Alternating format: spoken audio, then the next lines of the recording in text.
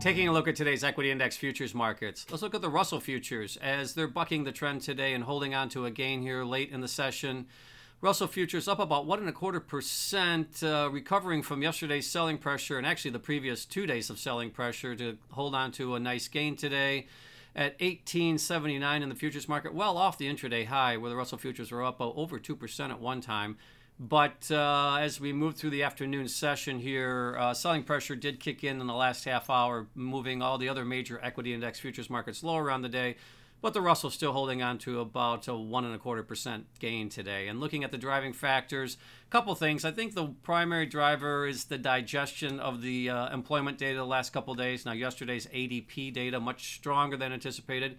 Today's non-farm payroll is lower than anticipated, but the other thing that's important to point out is the revisions to the previous two data points were lower. So we are seeing now some of the lowest job growth activity in the last couple of years when you aggregate the last 3 months.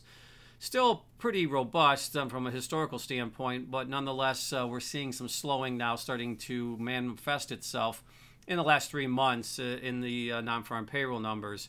And with that, we had several Fed speakers this week, and the markets were reacting to the higher yields as well. Interest rate environment is shifting quite dramatically this week in reaction to the Fed speak as well as the data points. And yesterday we did see some significant selling pressure in the Russell, but today some of that was taken out with the weaker than anticipated jobs data.